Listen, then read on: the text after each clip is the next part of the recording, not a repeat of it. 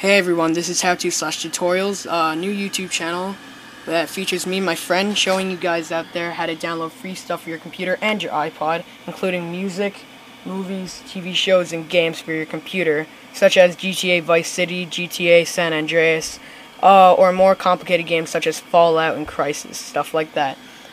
These tutorials and later videos will regard torrent downloads such as Kick-Ass Torrents or Pirate Bay, very good website, or direct downloads such as Rapid Fire or Mediafire or Mega Upload. If you don't know anything about this, these are websites where you can download links for games, TV shows, and movies and stuff like that to put on your iPod.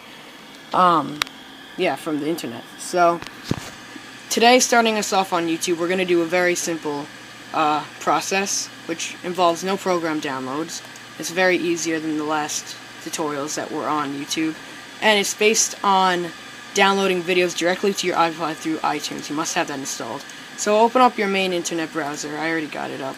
Open up your main internet browser, Safari, Internet Explorer, Firefox, anything like that, and type in youtube.com, and basically in the search bar you want to enter any video that you want on your iPod. So just type in The Grapist. Well, you don't have to do this video, but it's very funny. And yeah, you should check out this channel. Make funny, very funny videos. Great actors too. So you're gonna want to open up it loading. Make sure it works on YouTube and all stuff like that, or we'll have some problems. And then you want to copy the URL of the video when it's running. And then in a new tab, just to keep you organized and stuff like that. I don't know. Open up the website keepvid.com. It's all one word, spelled like this. If you can't read that on the computer for some reason, I'll just provide all these links in the description below my video. And basically, on KeepVid, you're gonna want to copy the URL from here and paste it into the URL bar of the new website KeepVid on a new tab, and click download. You must have the Java applet installed on your computer already to provide the links right here for some reason. I don't know why. And you click any of these three. You're gonna have to download MP4 high quality for it to be good in iTunes and on your iPod, because that's the only format of video that could be supported on the iPod and iTunes itself. So you're gonna want to save that into any folder that you want on your iPod.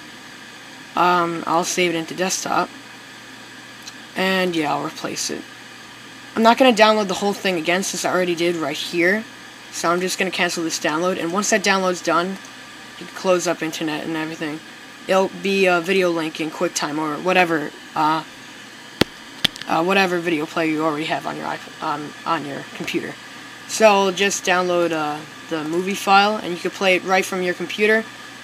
So you're done with that. Or if you want it to be transferred to your iPod, you have to make sure that your iPod is already connected to the computer for it to be supported in iTunes in the importing process. So after that, you're going to want to open iTunes for it to be transferred to your iPod, and you're going to want to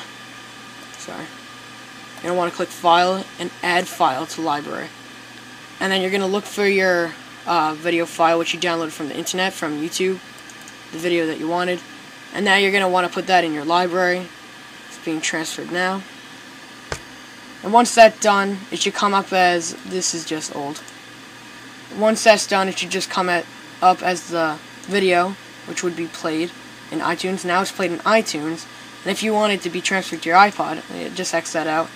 And depending on which setting you have on your iPod, whether manually manage or just like import all files on your library or whatever. Well, for me, I have manually manage, so you're gonna want to just drag it to your iPod, which should be right here. I'm doing voiceover on my iPod, so it won't be connected to the computer. But if your iPod's connected, it should show it right there. And you're just gonna drag it to your iPod.